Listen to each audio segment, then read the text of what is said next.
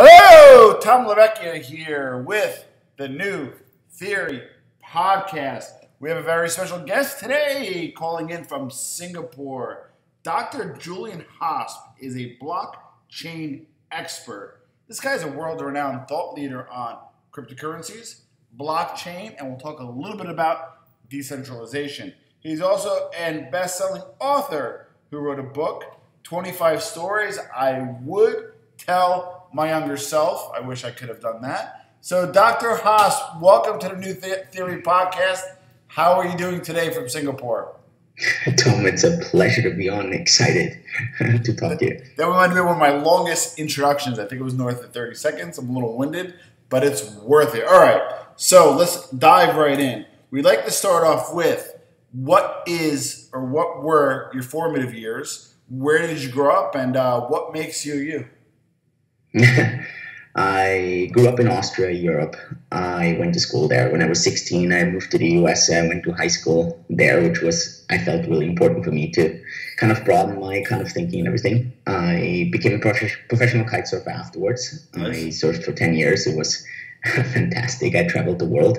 Nice. I studied medicine, worked as a medical doctor for a little bit over a year, missed my freedoms I had as a kite surfer. I quit, moved to Hong Kong, started my own business there, stepped away from that after 2.5 years, met my current co-founders, and started a company in 2015 called 10X. That's now, we're getting close to $1 billion, so really exciting. Wow. All right, well, first, I'd like to tell you that I spent a week in Vienna and I gained 10 pounds, and I literally ate Wiener Schnitzel. I ate Wiener Schnitzel, I gotta say, 27 meals. I was obsessed, and you need to find me a great place in the States because I love Wiener Schnitzel. All right, so with that being said, all right, so hold on, there's a lot there, right? So you went to medical school and you became a medical doctor, and there's a lot of time, thought, studying, going into that, and you did a year and then you pivoted. So why do you think you spent, all that investment and then pivoted? If you could kind of give color a little bit to that pivot. I mean, for me, the reason I do most of the things that I'm doing, also why I'm interested in blockchain or why I studied medicine, is because I'm a really curious and scientific person. So I love to understand the nature of things. So for me, I studied medicine not necessarily because of that reason that most doctors become doctors, because they want to help people. For me, it was really more of an egotistical thing. Like, I wanted to understand the human body, and that's why I was really interested in it. So suddenly when I was working in a hospital, I felt all this disease and I felt all this negativity. I mean, this is normal for working in a hospital. But this was what I felt, and I was really missing my freedoms and all this positivity that I had when I was a professional athlete. So for me, I don't know, I had this really awesome life, and suddenly I wasn't so happy in this place. And I said, okay, I need to do something about it. Move, you're not a tree. So we moved on a different trajectory. Okay, and I respect that. No, the reason why I asked about the pivots, I respect it, because you kind of lamented a certain life, right? And you sort of going down that path. But it takes a lot of courage to say, hey, this isn't for me. All right, I'm going to jump right in to blockchain because there's a lot going on. And let's start off with, as I have a 4-year-old son named Giuseppe, right? So as if I'm 4 years old, please start off with, what is blockchain technology? So I would talk to your son and say, hey, listen, in this digital world, if we in a digital world don't have a central body like your dad who makes sure that no one cheats in the family with the money, so that I'm on my iPad, on my phone, and I just copy paste money. On my iPad, I could make $1 become $5 and $10 and $20. It's really simple because I do copy paste on my iPad. So in order that this doesn't happen, we need someone that's one person or one party that makes sure that all the people in the household, all the people in the family don't cheat on their iPad, so they can't create money so that your pocket money doesn't go up in like unlimited. So we have this central kind of body, in this case your dad. Now in the real world, this is the bank or central government, central institutions. They make sure that people don't just go and copy paste their money, and they are in charge. Now, If you trust your dad, and I'm pretty sure you do, then that's all good. And your dad is probably not going to cheat you over because you're his son, so it's all fine. Yeah. But in the real world, this is not your dad and you're not their son. So who knows what these things are going to do to you, right? You have to trust them. And this trust is very unilateral because they don't really need to trust you. They don't care. They are in full control. Okay, so this is the strategy we're going to do. Let's say we don't trust your dad. And we do trust, but let's just say for the sake of this example, but we do it this way. We don't need your dad to keep check on how much money we have because what we do is we check each other. The way this works is every member of the family, every member of the group that we're going to use, whenever we send someone money or we want to receive money, we just tell all the others. So if you send money to someone, to your friend, you tell me, and I'll tell everyone else that you just send $1 to your friends. And if we do this in a community and everybody communicates really fast among each other, then, and with computers, this is really easy, then at some point, actually, we don't need this central body anymore because we just talk to each other all the time. In order for these records to stay safe, what we're going to do is we just fix a certain amount of time. So we say, you know what? Every 10 minutes, we just compare our notes and be sure that we can agree on who actually did something in the last 10 minutes. And whenever we agree on this, we say, okay, agreed. We find what's called consensus. So we all agree. And then we can just start a new block of time, a new block in the blockchain. And we just save these blocks and we build on top of them. And so what happens is at some point, we actually don't need this central body anymore because we agree and we just communicate among each other. And so what happens is we have these block of times and we don't need this central body anymore who makes sure that we don't cheat in our iBets. Okay. So, wow. Okay. That was actually a very simple explanation because I've heard some people talk about it before, and I have an MBA, and I'm fancy myself as a semi-smart person. I still don't understand it, but you said it eloquently. Okay, so one, and I'm gonna just do what I'm filtering. One is there's checks and balances. Two, it is a zero-sum game, and number three is just as long as one person is willing to offer and the other person is willing to accept as currency, if those three things are met, this operates under a perfect assumption that it would always balance itself out. Am I right on those three assumptions? Yeah, it's a very good summary of that, yeah. Okay. So, which brings us to this ecosystem. I believe, what is there, 21 million Bitcoins out there, or how many, or do we know? Yeah. So you know it exactly. I mean, the maximum amount that can ever be created. So this currency doesn't hyperinflate. It has a finite amount. It's a little bit less than 21 million. It's an asymptotic approach. So it's slightly less, but you could say it's 21 million. At the moment, we're around 16 and a half million. Okay. So with that said, though, but when you go digital and you go digital currency and you go, electronic ecosystems, they're subject, they're electronic, so they're subject to hacking. So why can't I hack into this ecosystem if I'm a high-end hacker and steal Julian's and Tom's Bitcoins? So that's where, in my opinion, there's a lot of genius in the blockchain technology and in Bitcoin. And I think this genius is really underappreciated. The way this works is, if you think of Gmail. So in Gmail, in theory, you could have an unlimited amount of email addresses. And with every email address, in theory, you could have an unlimited possibilities of passwords. Now, the only way Gmail works so that you can actually log into your email is because you tell everyone your email address so they can actually send you emails, but you don't tell anyone your password that's associated to that. So you have like this public address, which is your email address, and you have a private address, which is your password. Now, the only ones besides you who can connect those two is Gmail themselves. They have a database. That database is secure, so they can't necessarily read it. But so the way it works is you go on the Gmail website, type in your public address, your email address, and then you type in your private address, which is your password. And they make sure, do these things match? And then, yes, you can log into your Gmail account.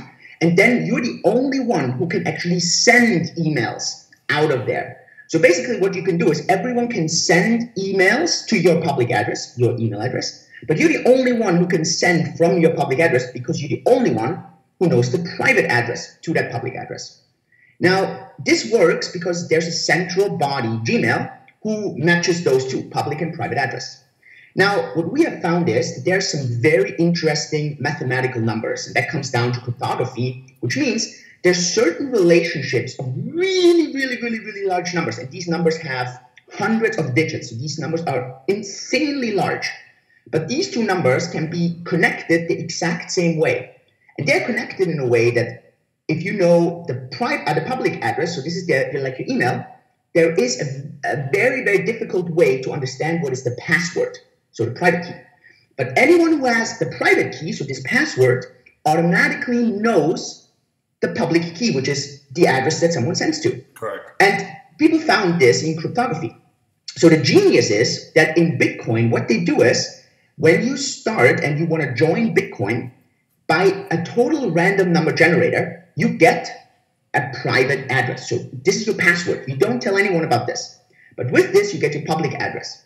It doesn't have to be stored anywhere because this is just a natural correlation. So all you do is, and that's where the genius of not being able to hack this system comes in, as long as no one has access to your private key, this password, then no one can actually steal your Bitcoin.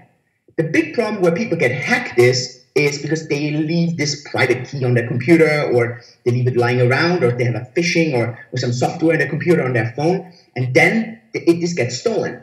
But so the genius is there's actually no database that we hear in the news all the time with companies where hackers get into this database and they manage to get data out there, because this database in Bitcoin doesn't exist. And so this, to me, is always this fascinating kind of thing. I mean, I'm simplifying it a lot now what happens with cryptography, but this basic concept of I can give you a private key, your password, that connects automatically to a public key that you can give to anyone because they can send Bitcoin to this address, but you're the only one who can log in because you're the only one who knows that password, and no one can guess that password just from knowing your public address, your public key.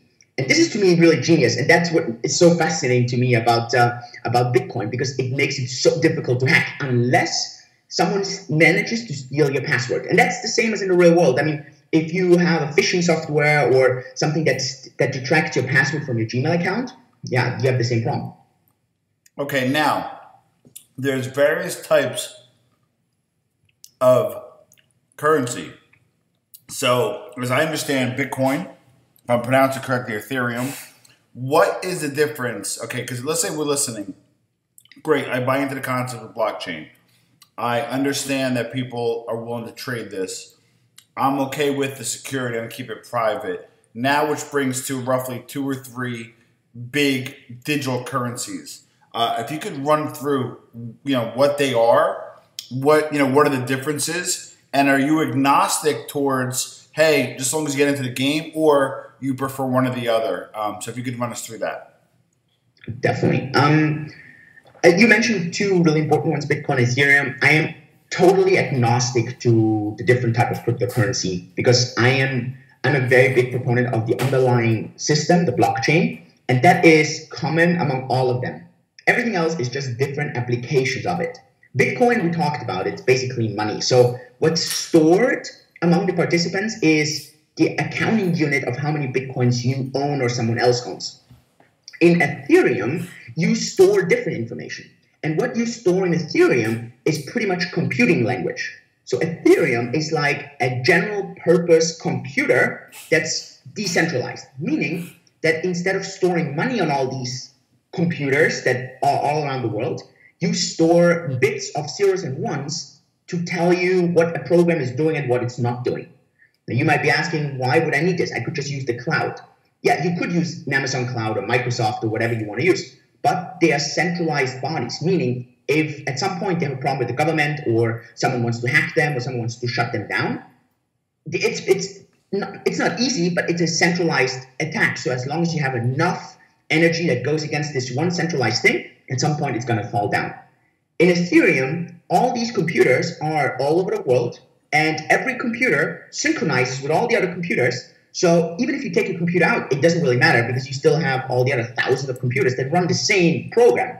So basically, Ethereum does nothing else than not storing the Bitcoins, but storing zeros and ones to tell you what the program is doing right now. Okay. It's people call Bitcoin like a blockchain generation type 1. They call Ethereum a blockchain generation type 2 because it allows for way more complex systems. It's so-called Turing complete, so that allows a lot of additional kind of things to use to run on this. Personally, I like Bitcoin. I like Ethereum. I think both of them are going to do well. There's a lot of critics against them, but I personally think that's just because they are number 1 and number 2 in the world. And obviously people always want to see some underdog go against Goliath. And so I totally see those two.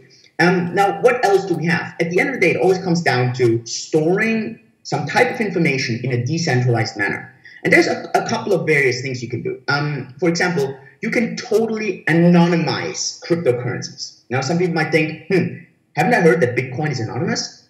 It's not really, because, and we've seen this in several occasions, there's this case of Silk Road where someone was laundering money and selling drugs. Correct. And the FBI was able to track this person down because that person at one instant in time made a slight mistake where the identity was not revealed, but there was additional information to the transaction. And because every transaction is recorded forever, because what the blockchain basically is it's the transaction history that ever happened since the first transaction till now.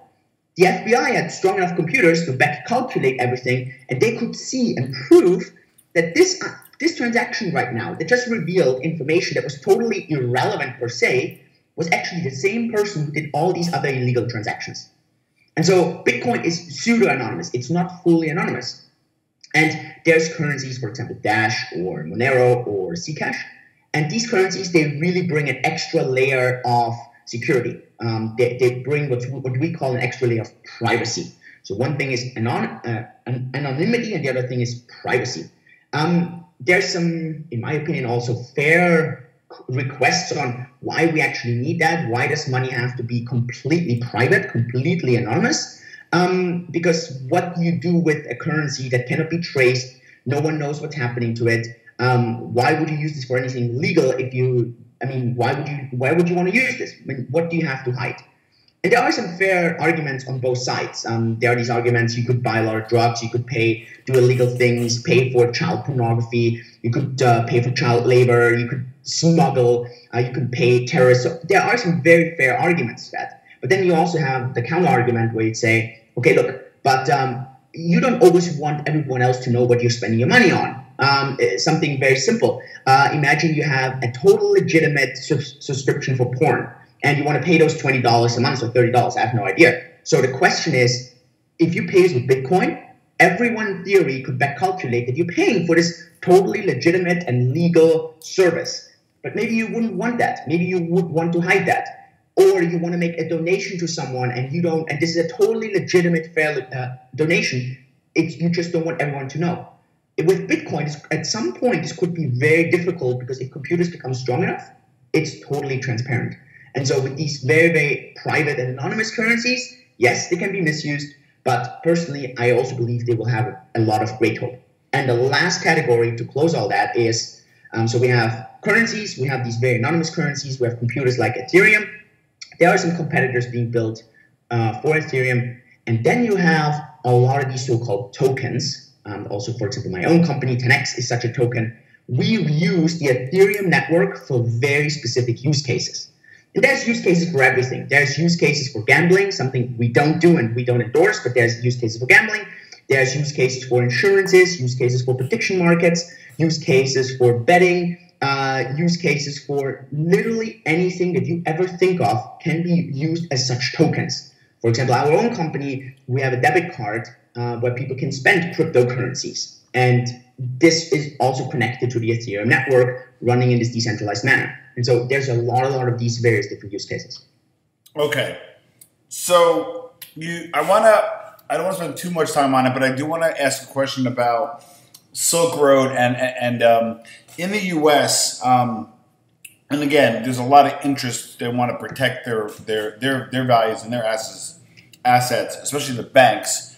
So like with Silk Road, and I know there was a lot of like ransom demands electronically for Bitcoin, and just Bitcoin got a real bad rap, or real kind of negative press when it first launched. Do is there some legitimacy to that, or it was just basically an element got into it that shouldn't have, and again, maybe it's kind of the powers that be that were like slanting a little bit, because at least up to maybe 2-3 years ago, when you thought about Bitcoin specifically, it was kind of negative, but now it's starting to come to light that it is indeed a positive ecosystem. But why do you think you got off to a bad start here in the U.S. from maybe a PR perspective? I mean, that's an excellent question. I think that has a lot to do with what is the natural kind of behavior of people who want to do more illegal behavior, and what's the natural behavior of people that want to do more legal behavior. Generally, people who are more prone to do illegal behavior, their tolerance for risk is definitely higher, because otherwise they wouldn't be willing to do these illegal things. And people who don't want to do illegal things, their tolerance of risk is lower, or it's a bit, in a sense, it's a bit more calculated in a very smart way. So as soon as this new thing comes up that's not really clear, generally speaking, people who are more prone to do illegal behavior jump on it way faster, because for them, a potential downside does not really exist, because they are already in illegal behaviors. But the potential upside is really, really high, because suddenly I can do all these new different things. And we have seen the same thing with the internet. We have seen the exact same thing now with blockchain as well, with cryptocurrencies. And then it takes a little bit of time until the actual legitimate use cases come in, where people start actually calculating risks and rewards. And they realize, actually, this is not so stupid. There's actually a lot of really great applications to that. Yes, it got a bad rap, but if we actually focus on some really great of these things, focusing on helping the underbanked become having access to monetary systems, making a lot more of the banking systems way more efficient, making certain smart contracts or making certain fiduciary things way more efficient, safer, is actually really great. And then it just takes step by step until more and more and more of these very legitimate players come into these markets and wipe out and also diminish the percentage of the illegal behavior that happens in something. I think in the internet, it's exactly the same thing. The internet started with a lot of dark stuff and with a lot of illegal stuff and with a lot of not so good stuff. And if you look at it today, I don't think anyone today who is using the internet would ever want to give up using the internet. And for regulators, it's also okay that way, because the amount of illegal stuff happening on the internet is there, but it's so small that the legal stuff is way more important. So yes, they're going to find regulations and they try to fight the illegal stuff, but the legal side is so much more important. And cryptocurrencies, especially now that more and more countries actually starting to regulate cryptocurrencies and making clear what's white, what's black, they will attract way more and more players who are in this kind of ecosystem and who are bringing a lot of money, a lot of credibility, a lot of know-how, and all these things will really work. And I'm pretty sure if we stand there in 10 years, I'm pretty sure the majority of transactions happening on blockchain are 100% legit, 100% legal. Very, very few illegal use cases, just like today. Yes, they will have to be fought, but it will have transitioned completely. Okay, so, wow, that was a great explanation. I call it the 8th grade dance effect. In the U.S., it'll be like an 8th grade dance. So the cool kids, like nobody will dance, so the cool kids go out there. Once the cool kids go out there, a few more people go out there. Then once everyone goes out there, then the dance floor is packed, right? And then it's okay. Kind of like the adoption of the internet, and it appears to be the same thing for cryptocurrency. So who should use cryptocurrency? Who in the U.S. listening to this? Because we're about 70% U.S., some UK, some Canada, some Euro. But let's say in the U.S. mainly, who should use Bitcoin? Who should use cryptocurrency as a user, in your opinion? Who could benefit? So here's the really fair answer to that. Actual use cases right now are very rare. I once had this blog post and it got a lot of criticism because it kind of laid out the truth about cryptocurrencies right now. And the blog post was titled, which cryptocurrencies among the top 100 actually has a live use case? So basically, the question is, which of the 100 cryptocurrencies, that the largest ones, the most important ones in the world, can you actually use or actually are not just some hype, but actually have a real product? And it was less than 10. So that means less than 10% of the actual cryptocurrencies had a use case. And most of these use cases were also very, very slim and were sometimes arguable, if you want to call it this way. Correct. So my answer to this is the following.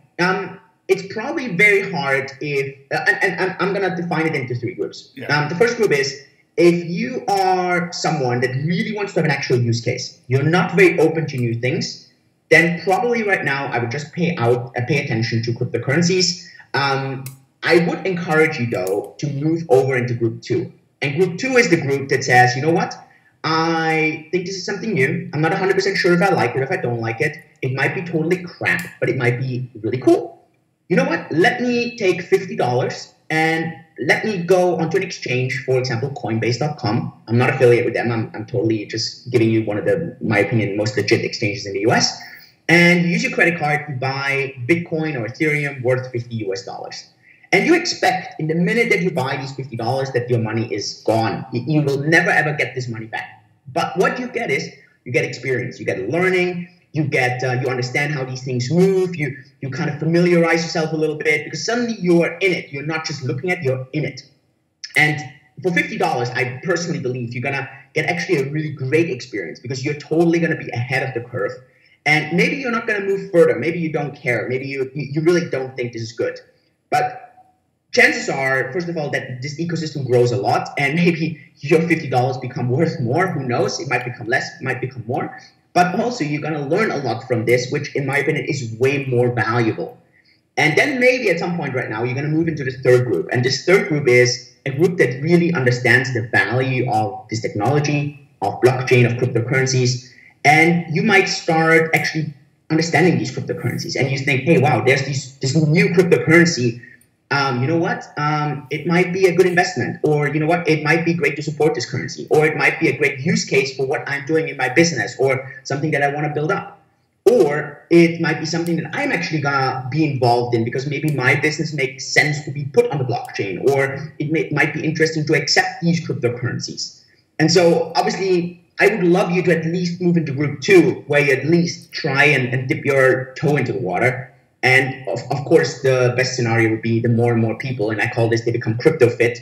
They really understand that, yeah, group 3, it can be very exciting and interesting. And that's amazing because that, again, follows a marketing model of a non-user, a dabbler, and making it a brand new use of choice. Before we wrap up, I do have a few more questions because, Julian, this is Dr. Hosp has been, I'm taking so many notes that when you're done speaking, I'm still writing notes and I forget to ask questions. The government, I believe I watched the documentary. The U.S. government came out and said, hey, it's okay, it's legal, but I can't imagine them also being happy about it. So what's your take on, how the U.S. government is reacting to cryptocurrency? Are they taking it serious? Are they fostering it? Are they hindering it? What's the U.S. government's stance in your opinion? So, I think at the moment, many governments, not only the US, but many governments are taking a very, very wrong stance. And the worst stance a government can do, in my opinion, at the moment, is doing nothing. Doing nothing creates uncertainty for people that are interested in being in that space. And uncertainty always leads to people not acting. So what happens is, if you want large players in the US to actually move into that market, the US government and many governments around the world would have to take a decision and say, that's white, that's black. And for some reasons, many governments around the world are still waiting a lot. And I think this waiting right now comes down to having this dilemma of large financial institutions pressuring governments not to move right now because these financial institutions have to catch up. They are so far behind with everything that if the government would suddenly take action, it would suddenly bring such an influx of technology and capital and talent that a lot of the large financial institutions really would struggle. So on the one hand, you have this slowing down based on traditional players that want governments to not take a decision right now. And on the other hand, you have startups, innovative companies who want governments to take a decision. There are some governments in the world, Japan, South Korea, Australia, and there's a couple more going to follow in the next couple of months that have made a stance. And I think many people are always worried that as soon as the US is going to take a stance, that they're going to regulate Bitcoin. Yeah, but regulation is actually not bad. It's actually good. As long as the regulation is clear and it defines clearly of what's white and what's black. And this fear for people that any government in the world, and I would take up any bet on this probably. If I would take the bet that any serious government, I'm not talking about some crazy dictatorial kind of governments, but I'm really talking about first world governments. None of these governments will make blockchain technologies, cryptocurrencies illegal. Because what happens if a government or someone makes something illegal that's decentralized, you can't stop it. So there's no way you could stop Bitcoin. It's just not possible. Because even if you say Bitcoin is illegal, well, so what? It's open source. Everyone has access to it. It's just about whether you want or you don't want to do it. But if you make it illegal, who is not going to access it? Exactly. All those people that want to stick to the law, who are the proper citizens, who are not going to stick to it. The people who want to break the law, people who want to do illegal things. So the only thing that these governments are actually going to be able to do is they're going to stop the legal side from growing and the illegal side from and the illegal side grows even more. It would be the same as in governments where the internet gets blocked. The only thing you're doing is you're totally pushing down the entire population. And so I don't see any government totally outlawing cryptocurrencies. But what these governments have to do is they have to take a stance and they have to explain what's white and what's black, because that would bring so much influx of talent, of capital, of companies, and that would really help the entire ecosystem.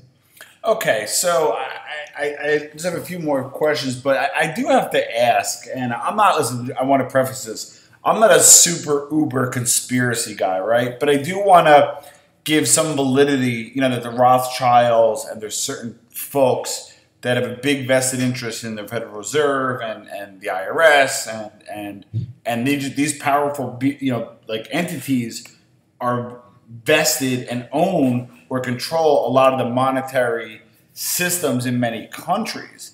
This is a threat to that. So how do you see kind of the old guard respond? I'm not talking about the government, just kind of the old guard that's out there without being too conspiracy focused. What do you think the old guard is going to look upon these cryptocurrencies and does it matter? So it's not going to matter at all to them. They just need some time. We're really heavily involved in Singapore, right? So I can't tell you how it is in the US, but I just don't think it's going to be any much different there. So here in Singapore, we're one of the leading startups when it comes to cryptocurrencies and blockchain, which means we get invited once a month around to go to the Central Bank of Singapore, give them some updates, what we're doing, what do we see, what is our input on a lot of things, from a security standpoint, from a tech standpoint, from a legal standpoint, from a whatever. And so one thing has become really clear is that the Singapore government, and in my opinion, probably every large government in the world, is actually working on a cryptocurrency in the background. So what I just think is, and no matter if you believe in conspiracy theories or not, and I'm not going to dig into those too much, I really just want to point out some facts. What these governments are all doing is they just replace your US dollar that you see, and they just give you a coin for it. But they have the same rules. It has the same kind of principles that your dollar has right now, meaning they're in full control of the money supply. They have full control of everything. But you have your blockchain and your cryptocurrency called the US dollar coin or whatever you want to call it. And it's not going to happen tomorrow. It's not going to happen in a year. But you might be able to see this in a couple of years. And probably in the next 10 or 15 years, it's totally normal that you are going to have, yes, you're going to have your US dollar bills, but at the same time, you're going to have credit cards, or maybe fewer credit cards, and you're going to have your US dollar coins. And I think more and more governments are going to start doing this. They're going to start introducing these systems. And so it's going to just be the same old with a different picture on top. That you explained that perfectly. Now, I just said before I give my final question, how can somebody get started? So I'm listening, and you know what? I'm sold. Dr. Hosp, you know what? You convinced me. I want to get involved. What's a good starting point for somebody who wants to get into cryptocurrency? Don't listen to anyone, not even me, telling you what to buy, whether you should buy or nothing, right? I mean, don't be a lemming, think. Don't follow blindly. So do your own kind of thinking and do your own kind of soul searching. But whenever you get involved, use capital that you're willing to lose. That's really important. That's why I also say, hey, use the $50. Because again, in the worst case, it's a really great learning example. In the best case, you're going to make some money of it. But if you want to get started, I'm just going to give you some platforms or some places to start. I think in the US, one of the best exchanges, so you need an exchange where you can actually buy these cryptocurrencies. One of the best exchanges is Coinbase. You can use your credit card and you can buy your cryptocurrency directly with a credit card. There's a website called CoinMarketCap, and it gives you a very great overview of all the legit large coins in the world. It tracks them as a performance and gives you some insight on those. I think that's really, really great. And if you want to read a bit of the news or you just want to stay on top of that, you could use, for example, CoinDesk.com. I'm not affiliated with any of these sites or platforms. I use them myself. I think they are fantastic, and it's probably going to give you a good input on the one hand, how to get started, how to buy your first, how to get an overview, and how to stay on top of the news. Wow, that's some great resources, and I'll include them in the wraparound of this podcast. So you've been Dr. Hosp, you've been more than generous with your time. You're calling in from Singapore at the start of your day. You're a busy man. So just tell us a little bit about your business specifically and how can our listeners find you? Sure. When I got into cryptocurrencies 2014, the biggest challenge back then is the same big challenge that we have today. These cryptocurrencies are not really usable. You can buy them and you can hold them and you can look at them and you can pet them and you think they're really cute and nice, but you can't really spend them. So in 2015, we started this company, and with me and my co-founders, where it was our mission to make these cryptocurrencies spendable. Anytime, anywhere, online, offline, any place in the world. And so this company is called 10x. We are one of the largest cryptocurrency companies in the world. We are among the top 15 cryptocurrencies in the world. So this has been really growing because of that actual use case. The way we do it is you can download an app. It's called the 10x app. You download it. You can order a debit card in there. That debit card costs you one time $15. We ship it to you. And then you can load various cryptocurrencies into that debit card. So you can put Bitcoin or Ether, Dash, and many, many, many tokens into that card. And then you can use that card online, offline, just like you would use any other credit card. And you can just spend your cryptocurrencies doing that. And that is a breakthrough for many people, because now suddenly they can use their cryptocurrencies. And we're the only company in the world who offers one card connectable to various cryptocurrencies, and that's quite unique. Wait. That's a game changer. So I can basically get a debit card that's backed by whatever exchange or currency that I go with, and through the 10x app, I order it. I get my card, and I can use it wherever like Visa or MasterCard's accepted. Yes, correct. Wow. So that's a great part. Yeah. Wow. We have very good videos and very good explanation. You can just go to 10x.tech. So that's TENX.tech. And we have a huge Facebook and Twitter and Slack and all these communities. So you can find everything there. We have instruction videos and infographics, and it's really straightforward. It's like a 1, 2, 3 process. Wow. Dr. Hosp, again, thank you for your time. If you just can conclude with again, we talked about how you pivoted, to medicine, then out of medicine. You found your calling. You're living the life you want to live. You're in a disruptive space. And within that space, you're further disrupting. So I love it. Give us your philosophy in business and life, who Julian Hosp is today, to give us some advice to the listeners so we can, enjoy some of the same success you're enjoying. I think one of the most important characteristics you have to learn is a characteristic that, like Bruce Lee always taught, and is you have to be water, my friends. And water can be in the teacup, water can flow down the river, water can freeze, water can go into the air. What he basically meant was, if you want to be water, you have to stay super flexible. So don't be this stuck shape that has to go into some place. No, look at the place, look at the space, and fill it and understand what's the void, what's empty, and then bring your solution to there. And you have to stay super, super flexible to that. In my entire life, this was exactly how it was. I was supposed to study medicine in the US, and I was in Italy kite surfing, and I had a kite company who said, look, if you don't go to the US, because if you go to the US, you're not going to be able to kite surf. If you study in Austria, then we're going to pay you for the next couple of years. You can travel. We're going to pay for all that. You're going to travel to the most amazing places, and you're going to have all these great things. And so, these are opportunities where today many people say, well, duh, of course you would take it. But, during this time it was, okay, scholarship in the US, great university in the US, or uncertainty, kite surfing, what's that going to right? So stay flexible and embrace that uncertainty. Stay flexible. When I met my co-founders for 10x, it was a total coincidence. We were in Thailand and I was on holidays. It was a complete coincidence because I was just scrolling through my Facebook and had a friend suggestion of someone who's from the same city and who's also in Bangkok. That was Toby. And so I just said, hey, that's pretty cool. I'm going to send him a friend request. He's my same age. I have never met him, but he's from the same town that I'm from. Let's send him a friend request. And so I meet him, and I was in a totally different mood. I was on stepping away from my old business. I was just in that process of writing the book that you talked about.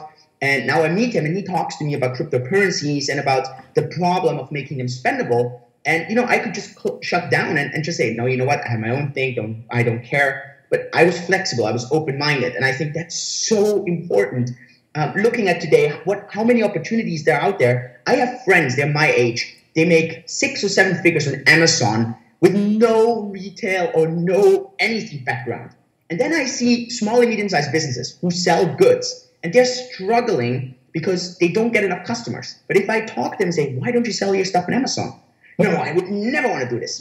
My business has been working for the past 30 years. I'm not going to change my model. This is what I learned. This is what I do. I'm not going to transition. No, why? Amazon is bad. Well, if you're so stuck in that, that's exactly what's going to happen. And, it applies to literally everything that we see out there. You have to stay water, my friends, and you have to be flexible. This is so important. Wow. And with that being said, fluidity is key. And Dr. Hosp, I don't know how I can find a better way to spend 42 minutes. So, Dr. Hosp, thank you for coming on the New Theory podcast, folks. It'll be up shortly. And